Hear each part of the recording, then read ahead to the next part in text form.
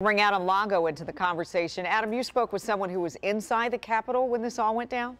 That's right. Somebody who wasn't invited but didn't necessarily have to force his way inside either. Perhaps by now you've seen all the videos here taken inside of the Capitol by people who were part of this insurrection to try and stop Congress from doing its constitutional duty to certify the election. So I talked to the self-proclaimed citizen journalist who shot this video about what he witnessed on this unprecedented day of democracy in danger.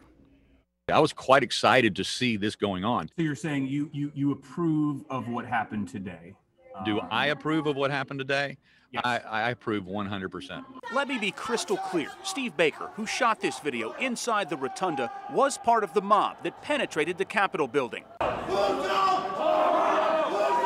An angry mob hell-bent on destruction and deviation from democracy. Their actions led to a woman's death right in the hallways of where freedom's veins pulse through the corridors connecting the two chambers of Congress. I didn't know that it was a shot until I rounded a corner, and what ended up happening was I had a young female officer that came over to me and took me by the arm and said, "Sir, I want to escort you out of here safely." And I went, "What are you talking about?" And she's moving me towards the door, and she said, "Sir, do you feel safe? You first feel safe?" And I said, "Well, do you feel safe?" And she goes, "No, I don't." And I said, "What's the problem?" And right then on our left was the girl who had been shot, and they were working on her and giving her CPR at that moment. And there was just blood everywhere. At one point in its terrorizing tour of the Capitol, that mob made its way to Statuary Hall and then inside House Speaker Nancy Pelosi's office. Once they got to Pelosi's office, there was some damage done. They tore up Pelosi's signs that enter her office area, flipped over some tables, some chairs, things like that. That's as much of that I saw before the police came in and started stopping that from happening. So you were inside of the Speaker's office? Yeah. Okay, and there were 10, 20, 30, 50 people inside the Speaker's office?